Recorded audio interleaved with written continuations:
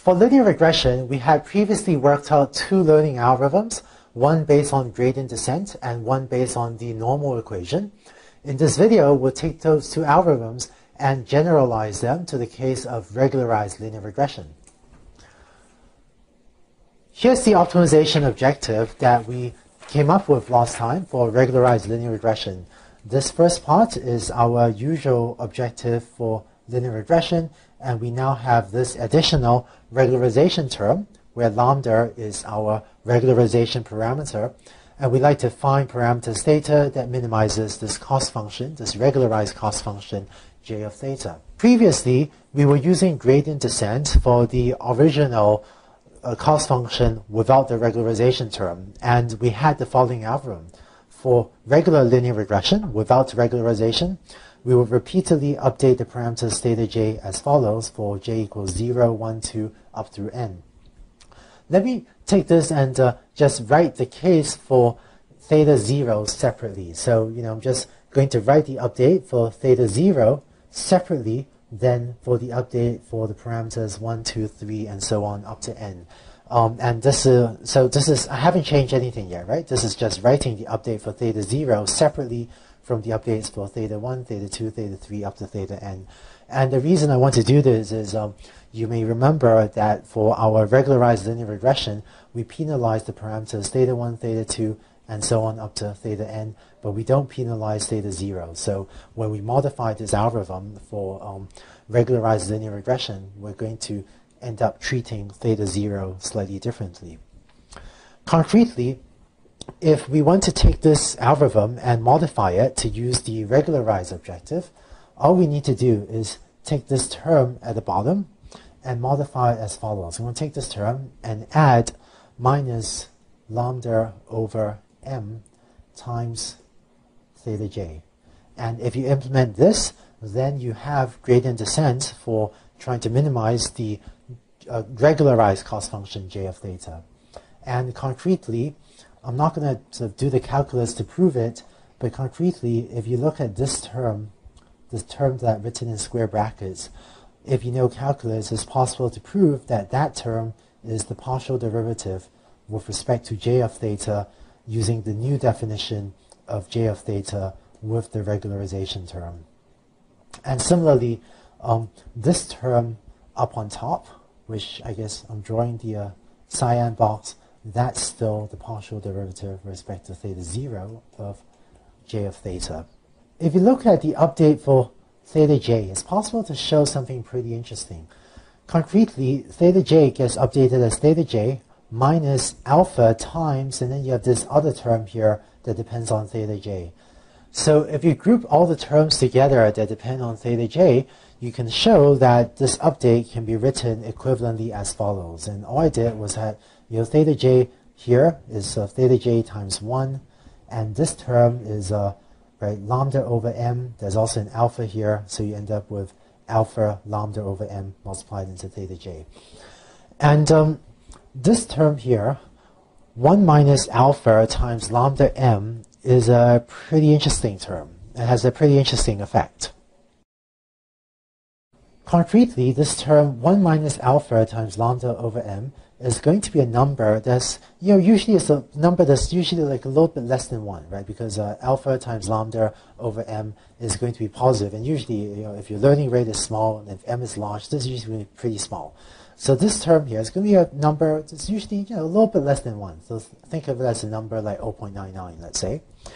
And so the effect of our update to theta j is we're going to say that theta j gets replaced by theta j times 0.99, right? So theta j times 0.99 has the effect of shrinking theta j a little bit towards 0. So this makes theta j a bit smaller. Or more formally, this makes, the squared norm of theta j a little bit smaller. And then after that, the second term here, that's actually exactly the same as the original gradient descent update that we had before we added all this regularization stuff. So hopefully this gradient descent, hopefully this update makes sense. When we're using regularized linear regression, what we're doing is on every iteration, we're multiplying theta j by a number that's a little bit less than 1. So we're shrinking the parameter a little bit, and then we're performing, similar update as before. Of course, that's just the intuition behind what this particular update is doing. Mathematically, what it's doing is exactly gradient descent on the cost function j of theta that we defined on the previous slide that uses the regularization term. Gradient descent was just one of our two algorithms for fitting a linear regression model. The second algorithm was the one based on the normal equation, where what we did was we created the design matrix X, where each row corresponded to a separate training example, and we created a vector Y. So this is a vector that's an m-dimensional vector, and that contained the labels from a training set. So whereas X is an m by n plus 1 dimensional matrix, Y is a m-dimensional vector. And in order to minimize the cost function j, we found that one way to do so is to set theta to be equal to this, right? We had X transpose X inverse X transpose Y. I'm leaving room here to fill in stuff, of course. And what this value for theta does is this minimizes the cost function j of theta when we were not using regularization. Now that we are using the regularization, if you were to derive what the minimum is, and just to give you a sense of how to derive the minimum, the way you derive it is you take partial derivatives with respect to each parameter, set this as 0, and then do a bunch of math, and you can then show that it's a formula like this that minimizes the cost function. And concretely, if you are using regularization, then this formula changes as follows. Inside this parenthesis, you end up with a matrix like this, 0, 1, 1, 1, and so on, 1 until the bottom. So this thing over here is a matrix whose upper leftmost entry is 0, there are 1s on the diagonals, and then there's 0s everywhere else in this matrix, because I'm drawing this a little bit sloppily. But as a concrete example, if n equals 2, then this matrix is going to be a 3 by 3 matrix. More generally, this matrix is a n plus 1 by n plus 1 dimensional matrix. So if n equals 2, then that matrix becomes something that looks like this. It would be 0, and then 1s on the diagonals, and then 0s on the rest of the off diagonals.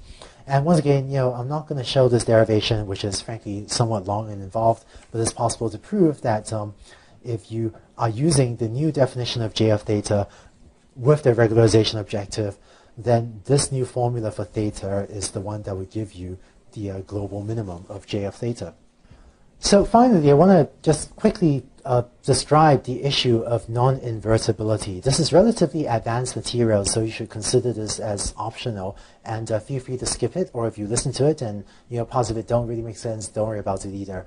But earlier when I talked about the normal equation method, we also had an optional video on the non-invertibility issue. So this is another optional part that's sort of an add-on to that earlier optional video on non-invertibility. Now, consider a setting where m, the number of examples, is less than or equal to n, the number of features. If you have fewer examples than features, then this matrix, X transpose X, will be non-invertible, or singular, or the other term for this is the matrix will be degenerate. And if you implement this in Octave anyway, and you use the pin function to take the pseudo-inverse, it'll kind of do the right thing, but it's not clear that it'll give you a very good hypothesis, even though numerically, the Octave pin function will give you a result that kind of makes sense. But if you were doing this in a different language, and if you were taking just the regular inverse, which in Octave is denoted with the function inv, if you're trying to take the regular inverse of X transpose X, then in this setting, you find that X transpose X is singular, is non-invertible, and if you're doing this in a different programming language and using some linear algebra library to try to take the inverse of this matrix, it just might not work because that matrix is non-invertible or singular. Fortunately, regularization also takes care of this for us, and concretely, so long as the regularization parameter lambda is strictly greater than 0, it is actually possible to prove that this matrix, X transpose X plus lambda times this funny matrix here, it's possible to prove that this matrix will not be singular and that this matrix will be invertible. So using regularization also takes care of any non-invertibility issues of the X transpose X matrix as well. So you now know how to implement regularized linear regression. Using this, you'll be able to avoid overfitting even if you have lots of features and a relatively small training set, and this should let you get linear regression to work much better for many problems. In the next video, we'll take this regularization idea and apply it to logistic regression so that you'll be able to get logistic regression to avoid overfitting and perform much better as well.